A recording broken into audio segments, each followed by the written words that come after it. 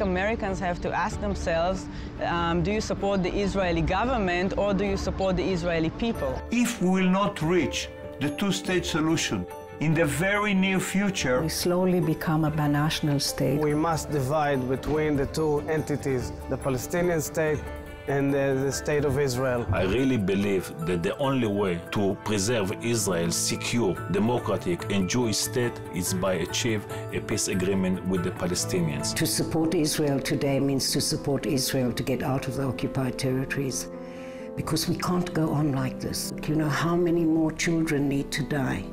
I paid a really high price for what I'm saying. You see, it's so easy for people in America not to compromise. Their children aren't standing at a roadblock every day. The same way that we, the young Israelis, are now on the streets protesting and doing everything we can in order to bring a change to Israel, we need you to help us bring that change. We need you, the American Jews, to speak out. We need world Jewry telling us Israelis, please come to your senses. There is absolute urgency. Time is running out. Without a two-state solution, I fear for the future of my country. Without two states, we might ruin everything. One thing you can do for us right now is send this video to your friends. To be friends with Israel means to help us create a two-state solution, because it's not going to happen by itself. So let's get our act together and do it. Together we can make it happen.